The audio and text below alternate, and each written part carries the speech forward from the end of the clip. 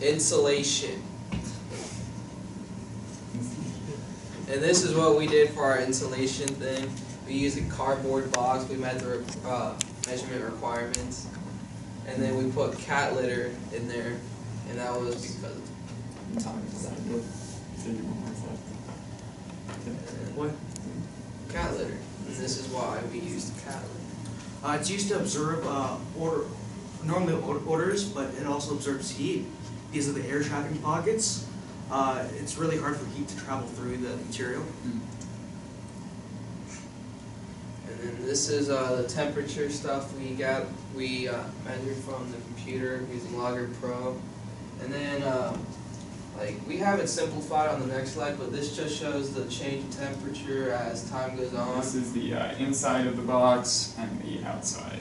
And then you can see at exactly 20 minutes when we shut the light off, you can see the instant change in temperature and how fast it went down. Until 40 minutes, which is at the very end.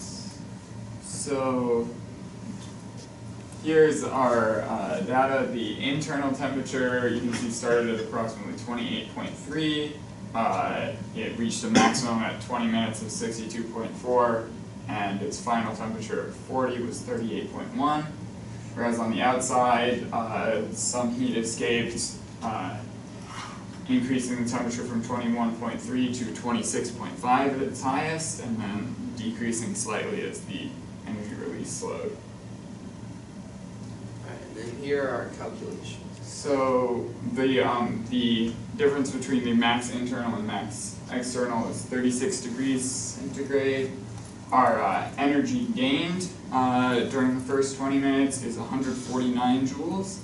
The energy lost is 106 joules, leaving us with 43 joules that were gained but not lost, which is 28% of the energy that we put in. And the percent was like the net divided by, pretty sure, like the difference. Or no, the gain.